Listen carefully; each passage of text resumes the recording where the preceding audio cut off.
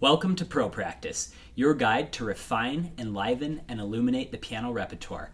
I'm Josh Wright, and today's lesson will focus on Schumann's Kinderszenen, the first piece from that, which is Vom fremden Ländern und Menschen. And I'm sure my German is very bad, but translates to of foreign lands and peoples. Okay, this is a beautiful piece. Let me just go through. I'll play it without repeats.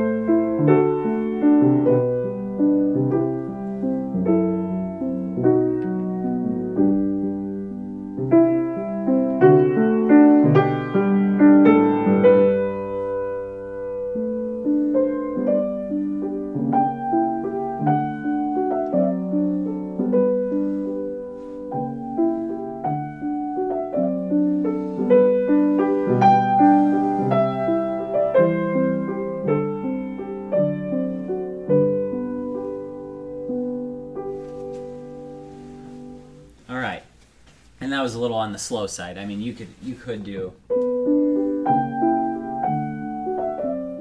little faster like that. The thing that we want to realize is that this Kinderszenen scenes from childhood. It's not pieces for children. Okay, so children can play these, and they often do, but don't feel bad if you're an adult playing these, because really, to be honest, you need a certain maturity to pull these off very effectively. So looking back on childhood, remembering different things. So the thing that I want to focus on today is to help each of you come up with ways to voice better, so bringing out the melody, to shape that melody, to keep everything else quiet, and then to think about the longer phrases and how you can make the whole piece sound like a landscape and one beautiful picture rather than a lot of individual snippets, because you'll hear a lot of people play like this.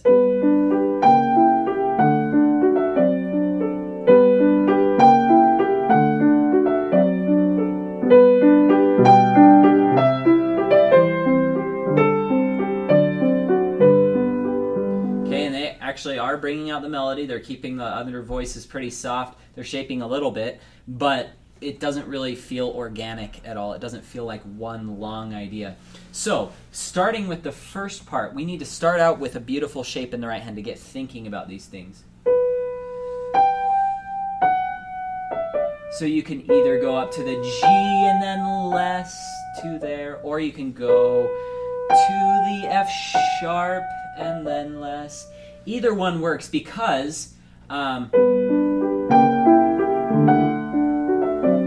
going to there, you're going to your downbeat, or here, more on the tension and then the resolution. That works as well. I personally like going to the G a little bit more. I think it makes a longer descent, which is nice. Okay, and then the next one, we can either have an echo, and then the third one will be kind of coming in a little stronger and crescendoing. Or if the second one gets bigger,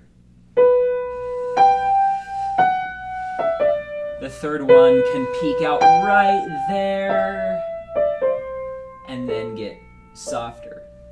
So whatever you choose, there's implications for what happens next. It's like if you take this path, so if you have two paths, this path is going to wind this way, and it'll have like 3 forks going off of that way. And if you take this path, you have 2 forks going off that way.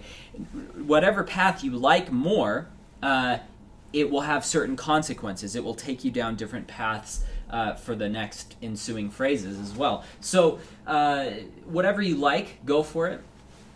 I don't mind either way. I go back and forth. And to be honest, you have a repeat here, so maybe you do one of each. I like that idea too. Let's try the left hand.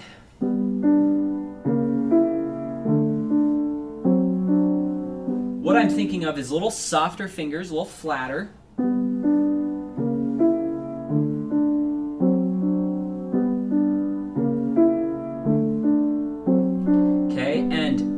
whole time, I'm just thinking to keep that really soft. I always tell my students this. If you think of that in terms of water, like the left hand would be just this little stream kind of trickling along, and the right hand would be more of a river, you know, a little more stormy, a little, not stormy necessarily, but more momentum, more flowing, more substance in the right hand. So, and now after you've done the left hand, let's do the left hand plus the non-melody notes in the right hand, which are just these G's, F sharp, A.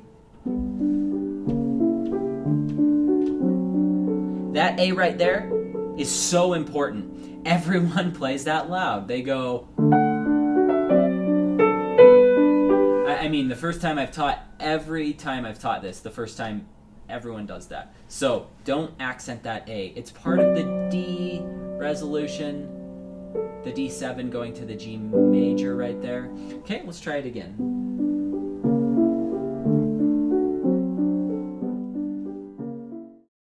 Thank you so much for watching. As with all ProPractice videos, the first section is free. If you'd like to view the rest of this video, or if you're interested in learning more about ProPractice, just click on the link on this screen or on the link in the comments section below. Thank you for your support of ProPractice.